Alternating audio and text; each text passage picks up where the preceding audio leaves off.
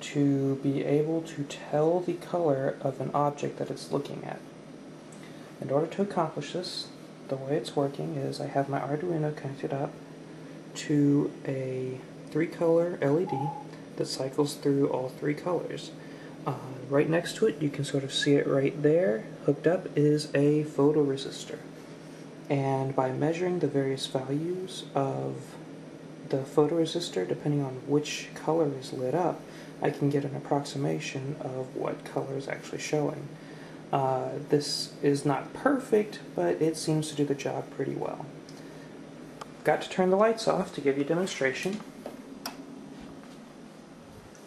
So, right here we have my demo program. It is a little bit, it's self-calibrating, so it's going to flash up just some random colors for this first little bit.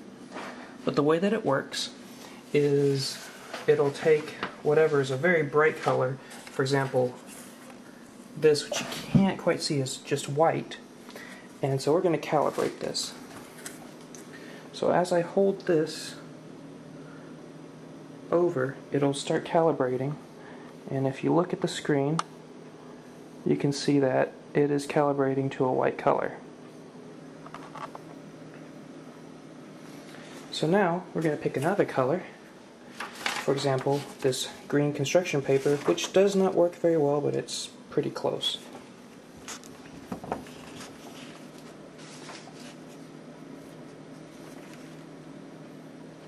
And if we take a look over there, we can see it has turned to green. Black. And I place it down.